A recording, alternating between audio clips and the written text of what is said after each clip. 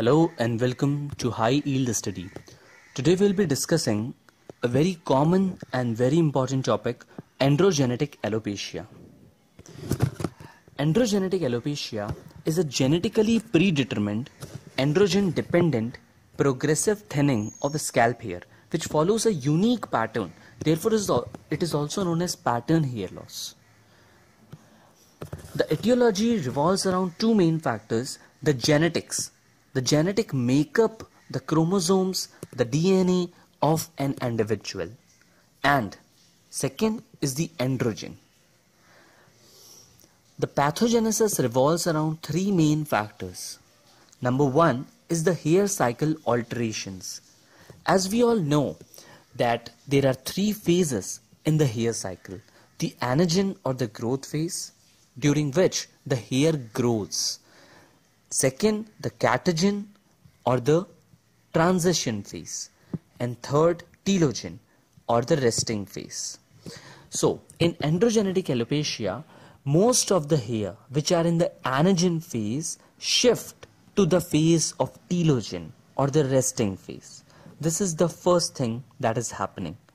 Second thing is hair follicle miniaturization.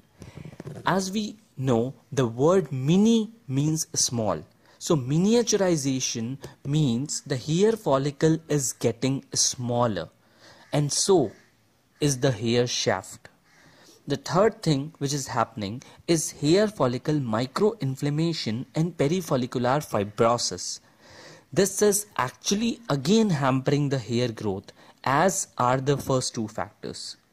So the three factors, hair cycle alterations, hair follicle miniaturization, and hair follicle microinflammation and perifollicular fibrosis, combine to produce what is called androgenetic alopecia. The alopecia differs in males and in females. The main difference is the preservation of the frontal hairline in females, which is lost in males. The second thing is that in males, areas of complete baldness can be present, whereas in females, complete baldness is rare. Mainly the hair loss is in a diffuse pattern, and there are always some hair in each area. Third difference is the degree of miniaturization is prominent in males and it is less prominent in females. And lastly, androgenetic alopecia is more common in males and less common in females. Now, in males, this pattern hair loss can manifest itself in two patterns. The typical one starts in the temples and the crown, whereas the anterior pattern is defined by the hair loss which starts at the front and slowly progresses towards the back. So, in females, and this alopecia in males can be graded by a grading known as Norwood-Hamilton grading of male pattern alopecia. Norwood-Hamilton grading. Now, in females, the three patterns of the pattern hair loss are: number one is the Hamilton male pattern type, which resembles the male pattern alopecia. There is thinning associated with bitemporal recession. Number two is the Ludwig's pattern. In Ludwig's pattern, there is diffuse thinning of the crown area with preservation of the frontal hairline. And in the third, Olsen's Christmas tree pattern, there is thinning and widening of the central part of the scalp with breach of the frontal hairline. So the three patterns are Hamilton male pattern type, number two Ludwig's, number three Olsen's Christmas tree pattern. Now, grading of female severity of the female pattern alopecia, we are having two grades or two systems. First is the 3-point Ludwig scale, and second is the 5-point Sinclair scale.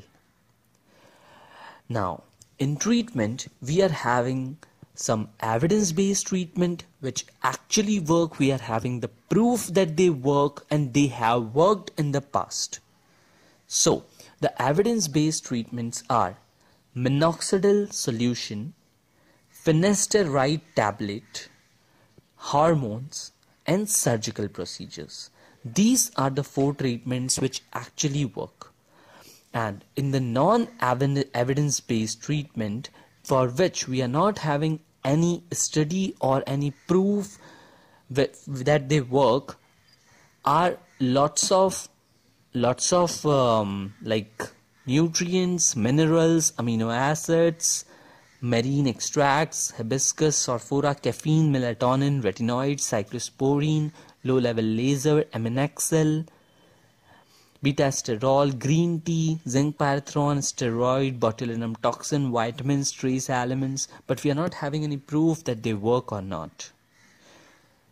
So, thank you for listening to this and have a great day.